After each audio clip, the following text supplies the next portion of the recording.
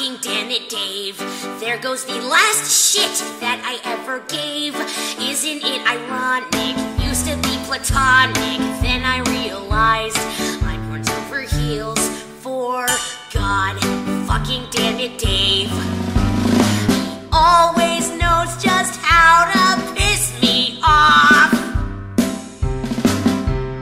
Even if I beg, he won't lay off. God fucking damn it, Dave.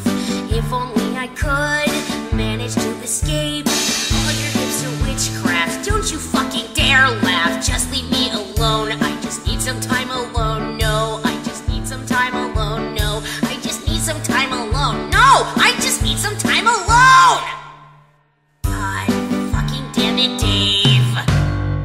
This bridge is shady, so you might feel pity for my tragic tale of incompatibility. Can you distract me when he's so attractively holding my weakness against me, the bastard?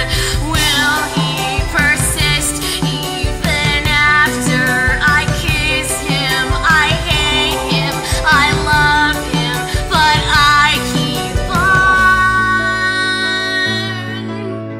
trying to prove that I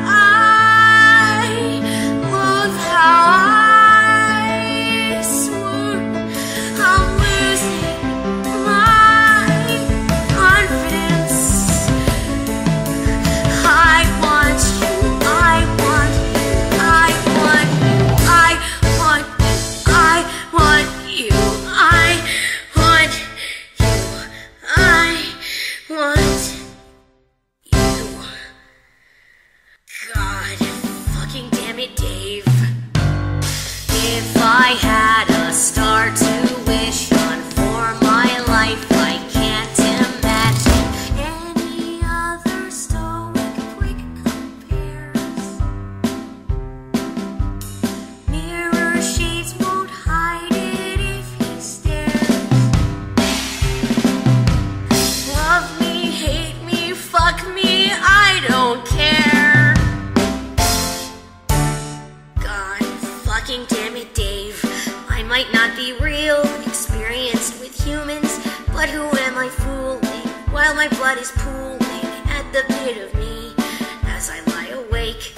And God fucking damn it, Dave, whisper in my ear with your stupid voice.